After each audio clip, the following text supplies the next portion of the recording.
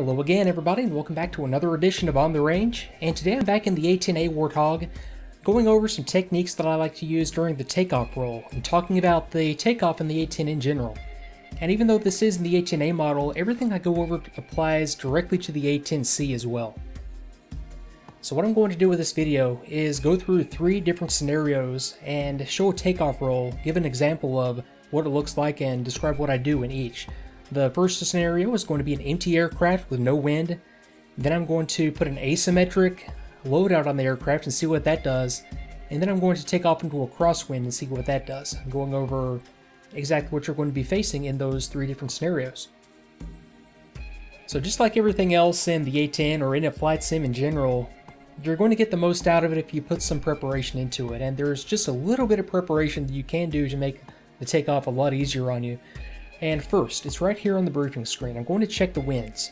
In this case, I have no wind on this mission, so wind is not a factor. But we'll see on the next takeoff where this does come into play a little bit. And I'm also going to check my Aircrest gross weight. And I can do that by going to the mission planner and then selecting and viewing my payload. And right here, I have a total gross weight for the aircraft. Right now, I have an empty aircraft with a full load of fuel on board. So my total gross weight is 37,829. I'll just round that up to 38,000 for the purposes that I'm going to go through right here. Now what I can do with this information is calculate the speed at which I need to pull back on the stick and start the process of getting into the air. And that's very important because if you pull back too early, you're going to lose efficiency and run the risk of having your tail impact the ground if you don't maintain control. If you take off too late, you could be too fast in the takeoff roll, and it'll work either way. I mean, the bottom line is that you just get into the air, but by calculating the proper rotation speed, the speed at which you want to pull back on the stick, you're going to ensure that the takeoff feels the exact same way every time, and that the aircraft reacts the same way every time. And that's why I like to do just a simple calculation and just set it up so that I know what to expect. So I'm going to do that based on 38,000 pounds. And what I can do is go to a chart that is available in a variety of different places. If you go to the video entitled A-10 Flight Crew Checklist, this is another in the On the Range series, you'll see 2 examples of checklists that include this chart. And I'll go to one right now. And this chart is taken out of one of those checklists. It's the one off of the 476 Virtual Fighter Group site put together by Snoopy. And it gives an example of a chart that you'll also find in the A-10A flight manual. So based on that calculated takeoff gross weight of 38,000 pounds, more or less, what I do is I come down here to the bottom of the chart, find the 38, which signifies 38,000 pounds, follow the line up until it intersects one of these 2 lines. I'm going to base this on having my flaps down at 7 degrees. Okay, so I find the point that it intersects the 7-degree flap line. I come over to the left, and there's my rotation speed. For 38,000 pound gross weight on the aircraft, I want to rotate at 135 knots. And what that's going to do is, once I rotate at 135 knots, I can then keep coming up to this last line. It's the SERC, single engine. What is that called? It's the SCRC, single engine rate of climb line. So essentially this is the airspeed where you're going to lift off of the runway, and that's going to be around 145 knots. Or a quick rule of thumb way to do it is just add 10 knots to your rotation speed, and that'll be your liftoff speed, the speed at which you actually leave the runway. Okay, so we have 135 knots. So with that information, we have all the information that we need. We know that there is no wind to deal with. We know that we have an empty aircraft and that we're going to be rotating at 135 knots, expecting to lift off the runway at 145. So armed with that information, let's go ahead and get into the aircraft and see what we need to look at once we're on the runway. And picking things up in the cockpit, and I show just the basic preparation that you can do, that I usually do no matter what I'm doing for takeoff.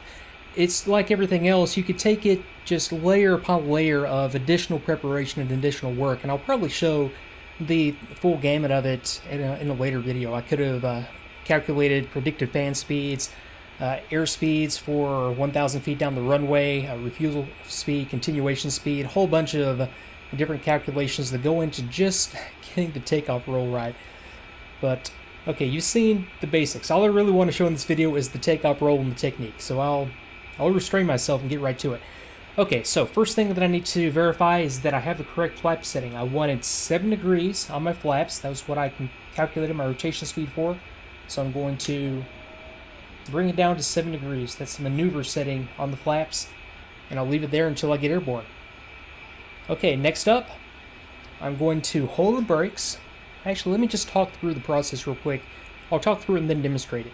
So what I'm going to do is hold the brakes, run the throttles up to 90% core RPM on both engines, check the engine instruments, and just do a quick check for the cockpit just to make sure that I'm ready to take off, that there are no unexpected errors or unexpected conditions. I'm going to release the brakes, advance the throttles to full, and then once I get going, different forces are going to start acting on the aircraft. But my main concern is just to keep the track down the center line of the runway. I'm going to reach 135 knots. I'll have an airspeed reference up in my HUD. I'll have another airspeed reference down here at my airspeed indicator. That's my primary reference. At 135 knots, I pull back gently on the stick, just enough to get the nose coming up. I bring the nose up to 10 degrees. Using the ADI, Attitude Direction Indicator, as my primary reference. I just want to bring it up to so that the wings that are now at the horizon are up at that first tick mark. That's the 10 degree mark. That's my primary reference, but I have a secondary reference of just using the pitch ladders on the HUD. So I'll bring the top of the HUD up to the 10 degree pitch ladder. That's cheating, but that is there as an indicator as well. And once I reach the liftoff speed that we calculated, which is 10 knots above the rotation speed, or 145 knots in this case, I can expect the aircraft to come off the ground. I just want to maintain that 10 degree nose up pitch, retract the gear, and then once I'm safely in the air, say 100 or say 10 knots above my takeoff speed, and then I can safely retract the flaps and start navigating from there. So let's go ahead and run through this real quick. And just like everything, there is a lot more to it, and I'll get to it in a later video, but this is just basic technique for takeoff. So right now, I'm holding the brakes, which in the case of the A model and Flaming Cliffs is the W key. Running my engines up to 90% core RPM. Checking engine instruments, and I'll get to engine instrument indications that you'll be looking for once I do this in the C model. I'm checking for no caution warning lights on. I'm going to release the brakes. I'm going to advance the throttles to max. And now I'm just using very gentle rudder inputs, compensating as smoothly and as precisely as I can for any condition that gets me off track. With no wind and no payload on the aircraft, that's easy.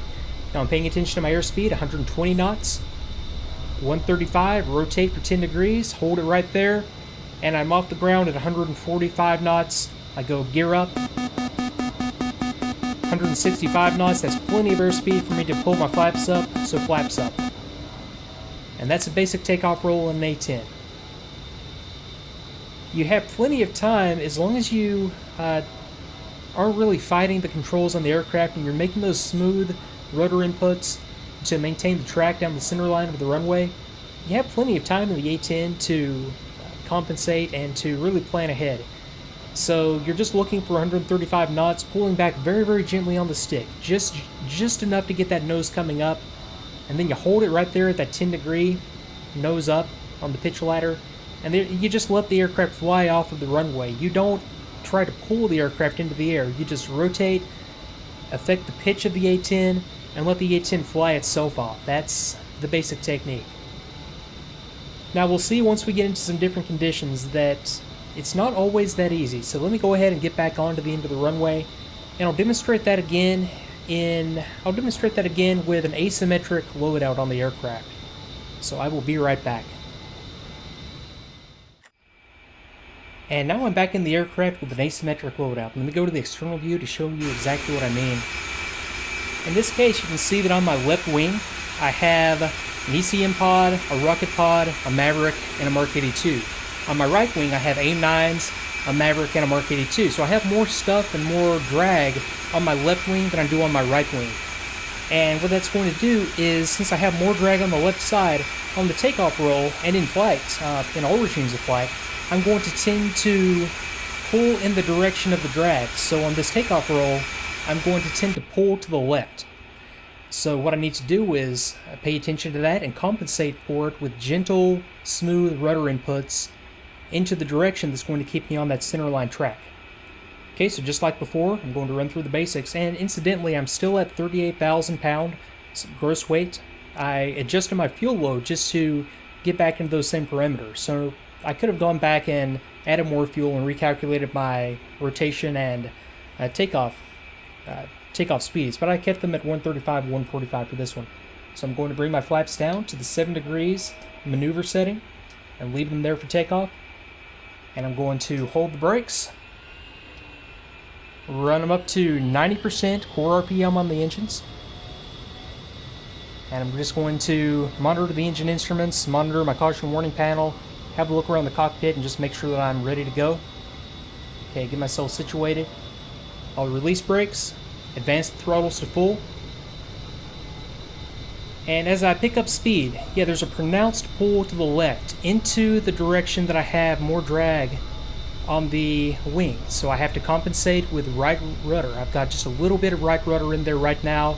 I'm just kind of easing off on it periodically. Okay, 135, rotate for 10 degrees, 145, the aircraft lifts up, I bring the gear up, and I bring my flaps up. And I just maintain that 10-degree climb angle until I'm established and I'm ready to start maneuvering and start navigating towards different points.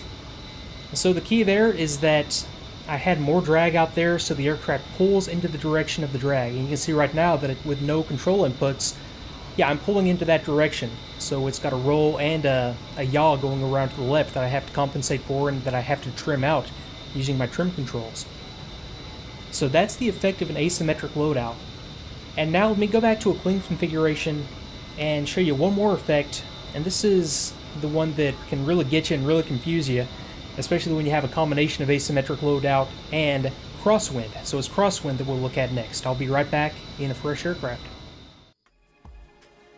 Okay, so now I've loaded up some wind into the mission, and I can see from the briefing that winds at ground level, where I'm taking off from, are 5 meters per second blowing towards 006. So 5 meters per second is roughly 10 knots. 006 is due north. So it's going to be blowing, I'm taking off from left to right as you see it on this map. It's going to be blowing from my right to left.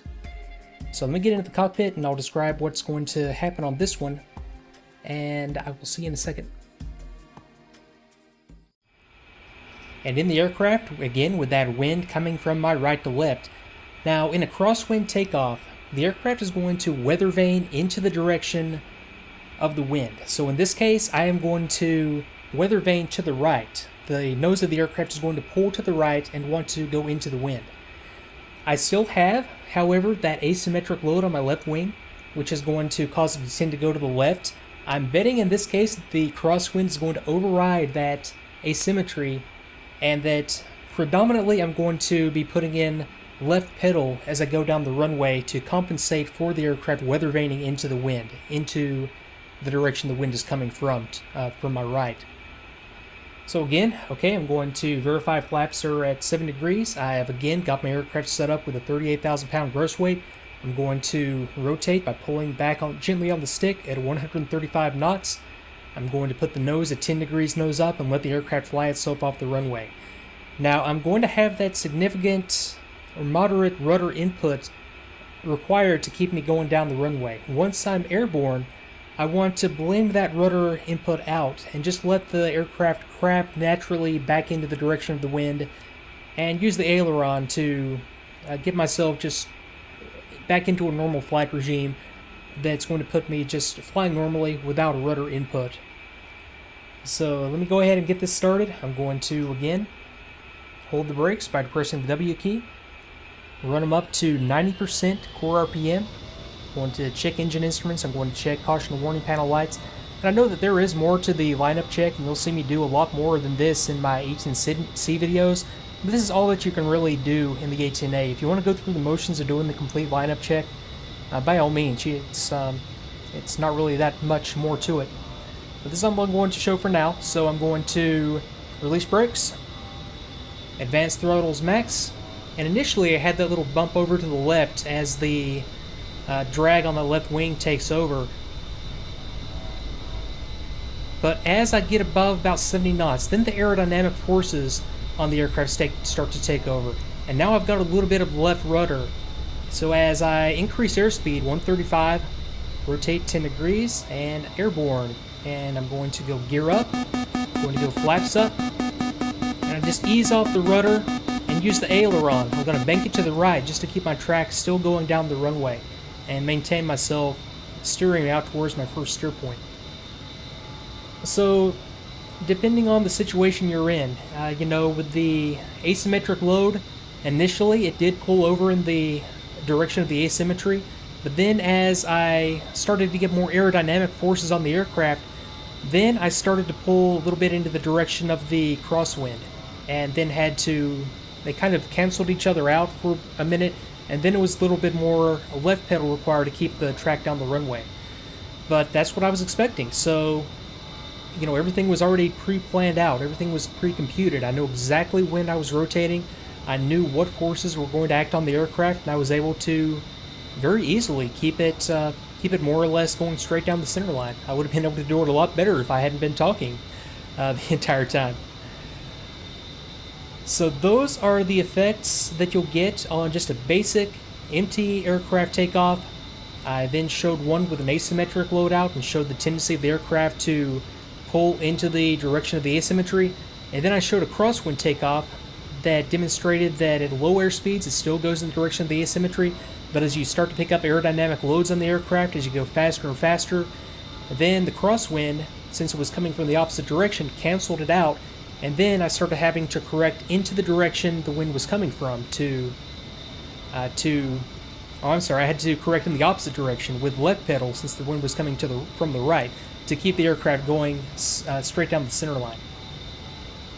So hopefully you did pick something up from this. It's a very, very interesting effect, and it's just one part of getting the aircraft into the air and getting into a mission.